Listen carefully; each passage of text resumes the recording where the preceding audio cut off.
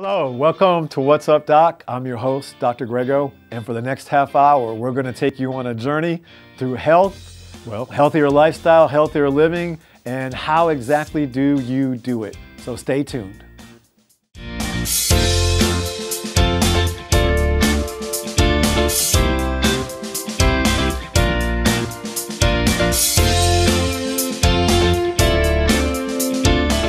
Hello and welcome back to another episode. What's up, Doc? I'm your host, of course, Dr. Mike Grego. Appreciate you all for tuning in and telling other people. You know, I think that's important that we share something that's good for our life and for our health.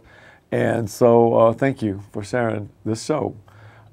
As we go forward today, I want everybody to first suspend your beliefs.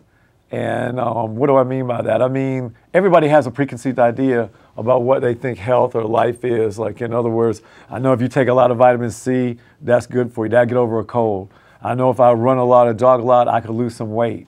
I know if I go to this doctor or acupuncturist or nutritionist, they can put me on this plan and that'll change my body this way. Okay, I'm asking you to stop all that. Put it aside, lay it down. You can pick it up later. I'm not asking you to forget your belief forever. I wouldn't ask you to do that. I just want you to be clear-minded, open-minded, and more importantly, open-hearted, if that's a word, right? Have your heart open and ready to receive this message, because I believe this is one of the more important messages, if not the most important message, that y'all can have about your health and life, because it starts with our Creator, the big guy, right? God, our Father, the number one, the hero, the one who can take us from a zero to be heroes ourselves. And so what I want you all to do is, again, please just relax your mind, let everything go, turn off the phones, turn down everybody and anything that's around you. If you have to, go get in a corner somewhere where you can still kind of see the TV and just really take a listen, because it is that important for your life. This can literally save your life, if not help your life and your health get back on track so you can be and do what you were supposed to, what you were designed to do or to be. The purpose for your life can be fulfilled in totality. Okay, so as we move forward, I had here a video right here. We got a little video.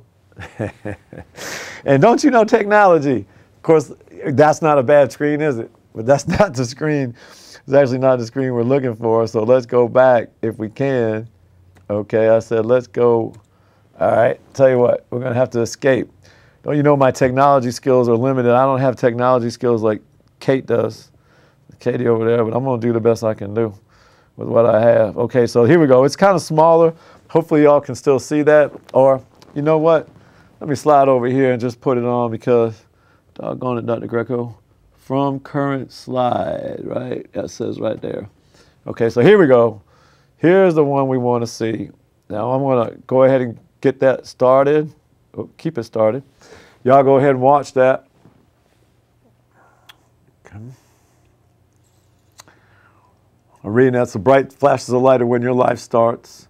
An explosion, right? And I'm going to stop that right there. An explosion of sparks erupt from the egg when the sperm meets the egg, right? So that's what we're looking at right here. Now I want to ask you all a question. I want to see if you all have been following me, if you're staying up with me, if you set your beliefs down for just a moment, because you can't pick them up, but just not right now. So come back over here. We're looking, if this was your mother's egg, and this is not a trick question, right? If this was your mother's egg and your father's sperm had impregnated that egg, then who would that light be? I'm going to give you a second to think about it. Who might that light be? Not a trick question. Pretty simple, really. If you suspended your beliefs, then the answer should come right to you, because that light is you. Right. That light is you. So, well, what am I saying? Let's make sure we grasp this. You basically have two choices when it comes to this video, which is a real video. It's in black and white. This is actually how we are conceived. This is called meiosis, but we're not going to get into that technical stuff right now. What I want you to understand is that light comes broken off from God, our Father, right? That's a broken off piece of His love. So we are broken And in so much as we're not part of the whole again until that light goes back to the source light, right? But let's not get lost. The light gets broken off, comes down here, touches the egg, the ovum, as it were, and then starts the process of making you. Now, either you believe that, okay, or you can believe what most scientists, unfortunately, believe, and that is that we came from mud, primordial mud, in so much as there's bacteria that were in the mud. You have one type of bacteria called archaea bacteria. They made something called a mitochondria. Then you have another type of bacteria that they met up in the mud called alpha prokaryotic bacteria. They made the nucleus. Okay, there was no cells, quote unquote, back then, and so these two bacteria got together in the mud.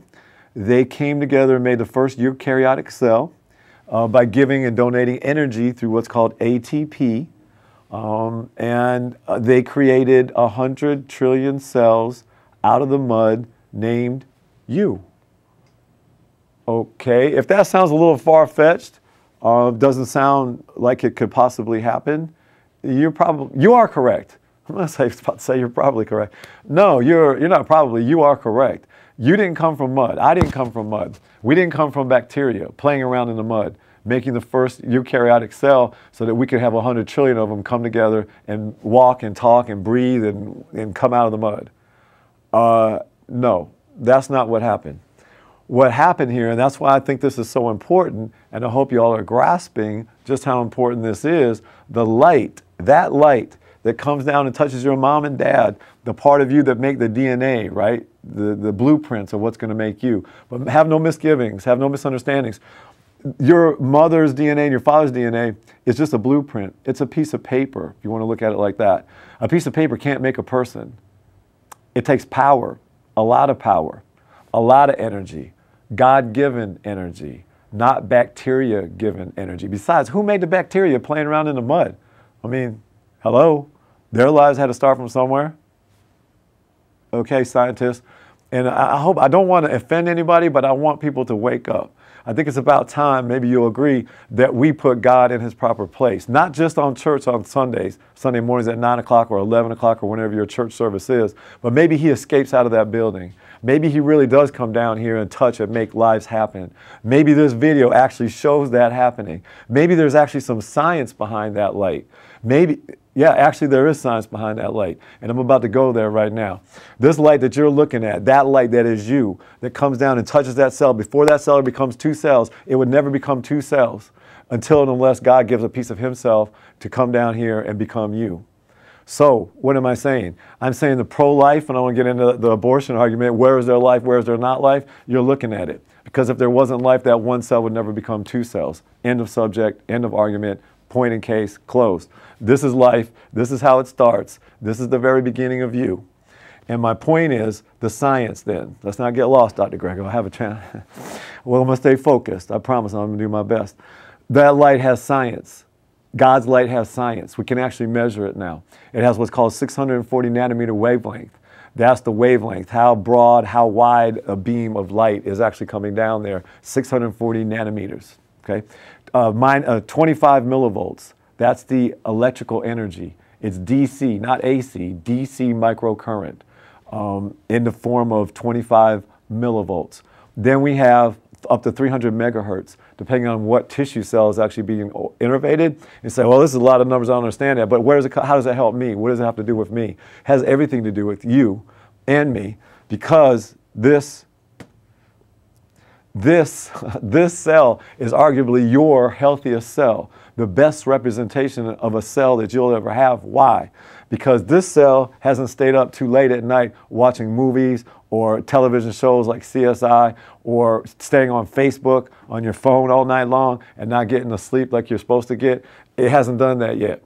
Because this cell hasn't gone up and gone to the bars or to the nightclubs and drinking too much or inhaled somebody's smoke or your own smoke if you happen to be a smoker. And so this cell hasn't got any of that trash yet. Let's just go ahead. It hasn't been tainted at the moment. So my point to bringing that up is, in our office, what we strive to do then is not treat people with diseases, but treat the cell so that the light that came down to touch it at first can go through it to make it have all the energy and health that it needs, because this one cell does 100,000 different things. That's a lot of things. Okay? So that takes a lot of energy. More energy than what the Krebs cycle can produce through ATP getting phosphorylated down to ADP. I know some of you guys, what am I saying? I'm talking to scientists out there so they understand what I'm saying, and they understand that it can't be true that if you're in glycolysis or a sugar burner, then you produce 37 ATP per cell. Now there can be up to 1,000, several thousand mitochondria that are producing these 37 ATPs, but make no mistake, I don't care if there's a 10,000 ATP, that's not enough to do 100,000 things. How can I be so sure? Well, for those scientists or those of you who like to Google, there happens to be a mathematician, PhD, researcher by the name of Gilbert Ling, L-I-N-G, Gilbert Ling. Go ahead and Google him. You'll know that he did the mathematics and found out that it was physically and mathematically impossible for the process of ATP, adenosine triphosphate, to be broken down into ADP. It's a rechargeable battery that's in there. One little battery is nowhere near enough mathematically to allow one cell to do the 100,000 things that it needs to do to be happy and healthy. Okay, so it's done. It's impossible. Get over it. So what does happen down at the level of the mitochondria to make your cell happy and healthy? Well, inside your mitochondria, everybody knows from high school studying physiology, it's a powerhouse of the cell. It makes all the energy. Well, no. It has a bridge inside of the mitochondria called the electron transfer chain. Now, why am I mentioning that? Because it's important. Think about the name that I just said. I'm going to run it by you again. It's called electrons transfer, not electrons made. So first of all, what's electrons? Electrons are energy, right? Electrons come in electricity, for example. That's one form of electrons that is electricity. Okay, so everybody knows electricity, but it's transferred. It's not created, it's not made, it's transferred through that chain down there at the respiratory proteins. They have to be so many angstroms big. There's an alignment down there. I won't go there for you because you don't want to hear it.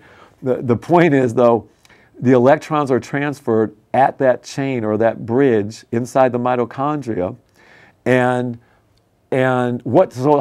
do you get the electrons? You got to back up here. So where do the electrons come from? Because you haven't made the ATP yet. That's where ATP gets transferred. It gets at the end after the electrons are transferred. It comes out ATP on the other end. So what is the energy that makes the electrons? That's a good question.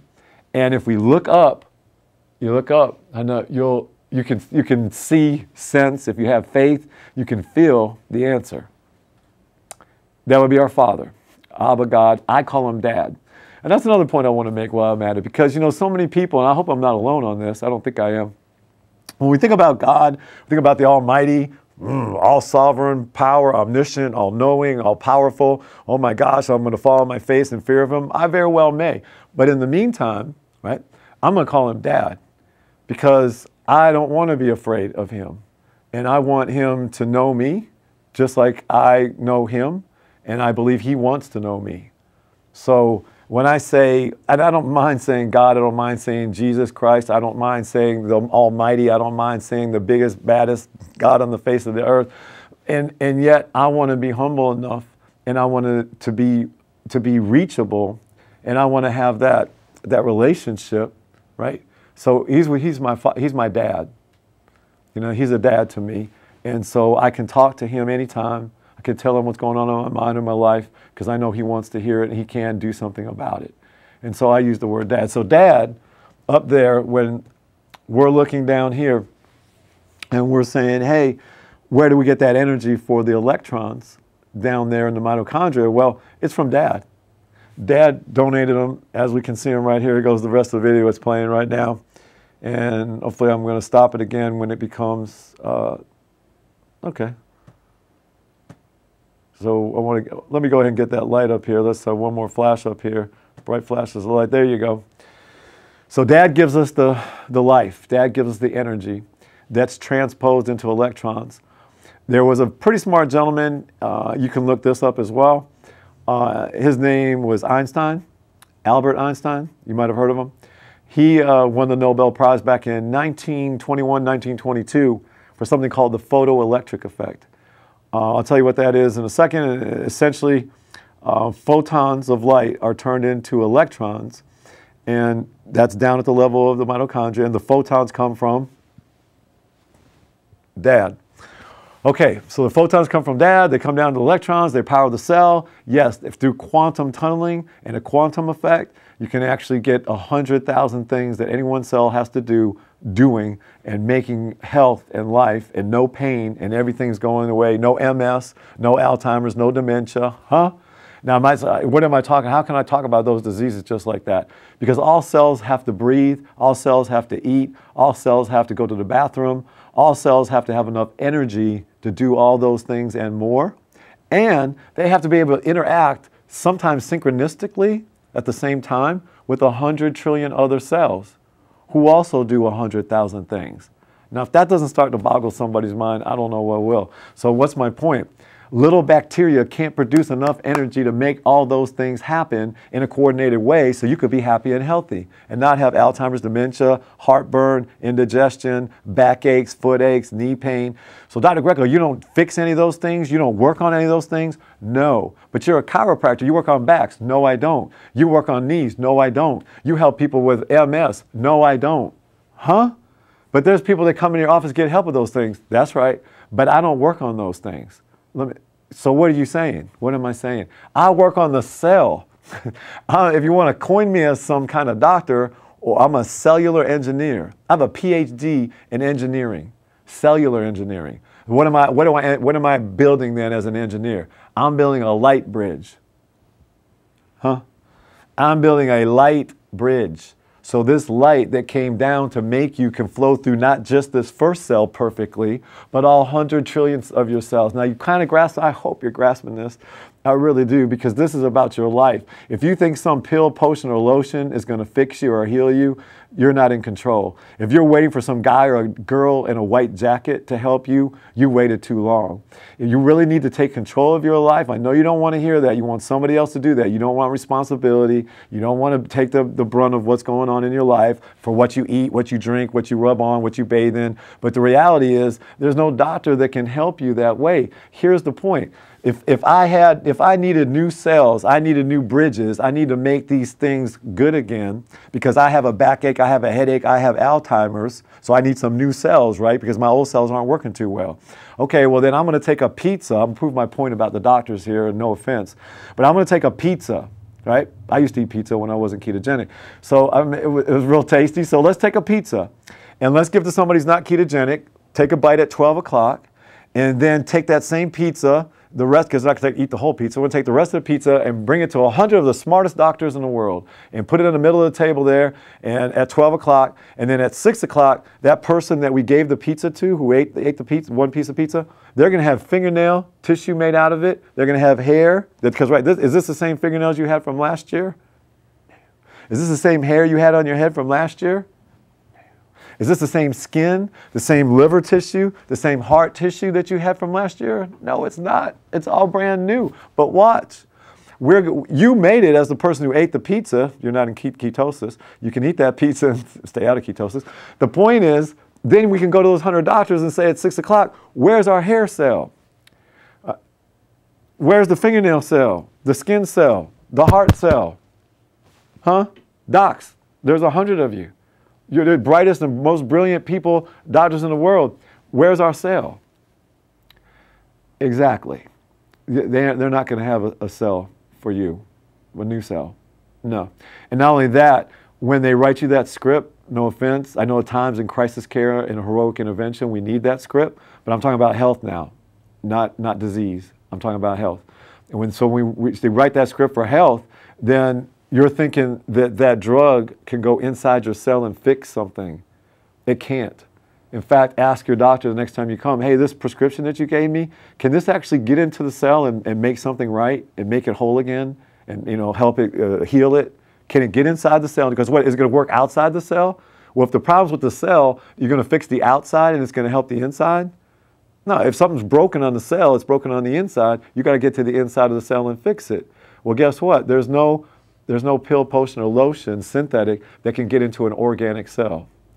So again, I hate to crush your hopes and dreams there, but I want you to get this, that it's not about a pill, potion, or lotion. It's about a light. It's about a light. It's about somebody who cared enough to break off a piece of themselves to give you life. People think you're not worth it or I'm not worthy. You must have been, because Dad doesn't make mistakes. So you're here, you have life from my dad, our dad, and I hope you put him in his proper place, not just on church on Sundays at 9 a.m.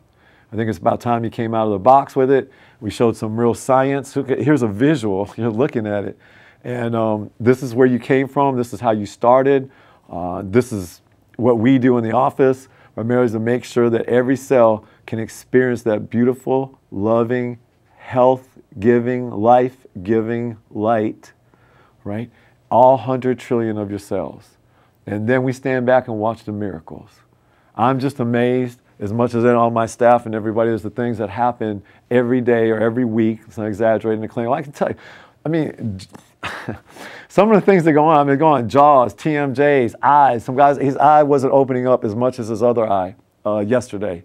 See, he was bothering him. So we opened up the bridges. We built some bridges in the cells that didn't have, that the light couldn't get across, couldn't quantize everything that was needed inside that cell. And so we opened up the bridge and the light went across and his eyes opening just as wide as the other eye now. Is that a miracle? Well, I don't know. We have another gentleman who, I'm not going to mention his name, but he suffered a stroke. You're going to see him on television here real shortly. He couldn't use the right side, his arm or his leg, and now he's tying his shoe. He's walking without, he couldn't walk without a cane, without a crutch. He can walk now without a crutch. He can shake hands. He can hug his girlfriend with his right hand, again with his right arm. Did I work on his arm? Did I work on his leg? Did I work on his stroke?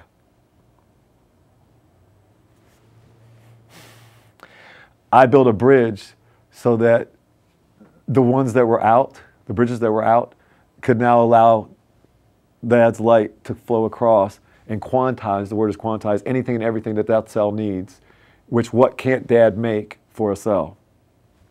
Is there something that Dad couldn't put together that a cell needed to heal and get right? If you don't think so, you can have that conversation with him privately yourself, because I personally think that he can, and in fact know that he can.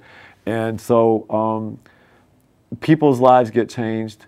This is how they get changed. I'm letting you in on a secret, a dirty little secret that not a lot of people want to talk about or know about. You know, a lot of times we're still stuck in science and evolution and bacteria playing around in the mud. I think it's time that we dust ourselves off, let that mud dry, and then brush it off and say, thanks, but no thanks. I didn't come from primordial mud. I didn't come from bacteria. Besides, somebody gave the bacteria life anyways. So let's not dish that somebody. Let's not cold shoulder that somebody. Let's give him the proper due. What do you say? It's about time we stood up, besides in church, and say it's okay to say, Dad made me, gave me life. Not spiritually, well, look, that's the spiritual part that we can measure. It comes down and makes everything work. If you have bridges, if you have bridges, if your bridges are all up, what could Dad do for you? I guess that's the question I would ask you. If all your bridges were up in your knee, would you have any more knee pain? If all the bridges were up in your back, would you have any more back pain? If the bridges were up in your brain, if you had 100% light flowing through your brain, would you have Alzheimer's? Would you have dementia? I don't know what would happen if all your bridges were up and working and allowing Dad's light to shine through you, to quantize and make everything that you're missing. But I think it would be fun to find out. Don't you? Okay. Well, as we wrap it up, this week's show, I know I hate to come down tone a little bit, but if y'all call the office, Mr. C will put the number on it. I'll go ahead and tell you it's 706-616-6775. Call the office, text the office, email me. Facebook me. What's Up Doc is the Facebook. What's Up Doc to Twitter. What's Up Doc to WJCNTV.com, streaming 24/7. YouTube and Facebook, all What's Up Doc. Go ahead and reach out to me any one of those ways. I'll send you a copy of the light sheet that mitigates the bridges from being burnt up and being taken down. Make sure that it can stay strong. And some of the substrates, some of the nutrition that you might need to build some bridges, because the light doesn't need anything, but the cell does. And so sometimes the cell is just missing a couple of those things that it needs to, the material things, the sheetrock, the cement, the rebar, right, to make a bridge, so that the light can touch it. Light's got to touch the cell somewhere, right? If it doesn't touch it, no life, nothing happening. So touches it at the bridge. That's this week's show. I want to thank you again from the bottom of my heart. I want to thank you from my heart for tuning in, for taking the time. You may pick up your beliefs now that you let down and you thought you knew about health and life and how things work in the body. You can go ahead and pick them up now if you want to. Hopefully, at least put Dad in there somewhere. Hopefully in the beginning, hopefully at the beginning, the #1 slot, because that's where you started. That's where we started. And stay tuned for next week's show. I'm thinking either my brother's coming back because everybody's asking about him. He seems to be a hit on the show. And also, or both, we might even go down on the street again. I want to get back on the street. I like helping people because that's what I do. It's what I'm purpose for, right? Everybody has a purpose. So I want to go back on the street, and I want to help some people with whatever they have by building some bridges and letting that light shine. I'm Dr. Grego saying again, thanks for watching the show. Thanks for telling other people. Please, by all means, we love it when you talk about us. Let us know how you're doing on Facebook, on YouTube, and we'll definitely get back to you and communicate with you as best we can. And I want to leave you with this last thought. I want you to remember to live your life out loud, right? And fat adapted. Dr. Grego saying until next week, make it an outstanding day.